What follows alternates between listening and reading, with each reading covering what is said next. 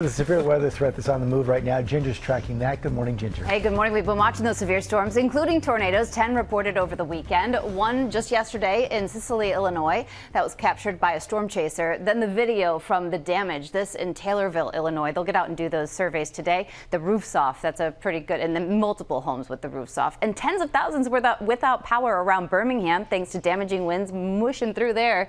Atlanta, Georgia. I mean, we've had nearly 1,000 cancellations for flights in the last 24 hours, and I know a lot of folks have been stuck on that. And today it's not going to get a whole lot better as these storms blow up in Appalachia, especially West Virginia, western North Carolina, so places like Boone, up to Philadelphia and New York, all included in the threat today. This is later afternoon and through the evening. Damaging winds the main one, but you can get a spin-up tornado on there. The heat is in place. It is not budging. Baton Rouge, Louisiana had 9 days in a row at 100 plus, something they've never done in their records. Those records go back to the late 1800s, and they're going to keep doing it. George. Okay, Ginger, thanks very much.